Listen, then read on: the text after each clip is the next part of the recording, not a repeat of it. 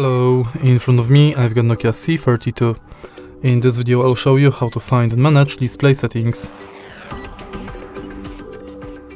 In the beginning, let's go to settings and now enter display. Right here we've got all settings for our display.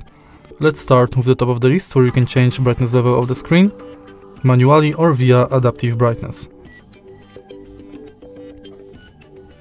Next, we can change lock screen preferences,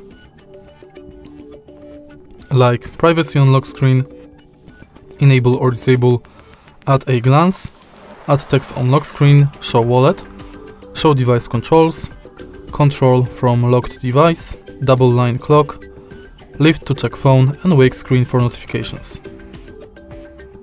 Next we can change screen timeout between 15 seconds and 30 minutes. And then we can enable or disable dark theme and schedule it. Next we can change display size and text size, enable or disable bold text and high contrast text. Then we can enable or disable night light, adjust its intensity and schedule it.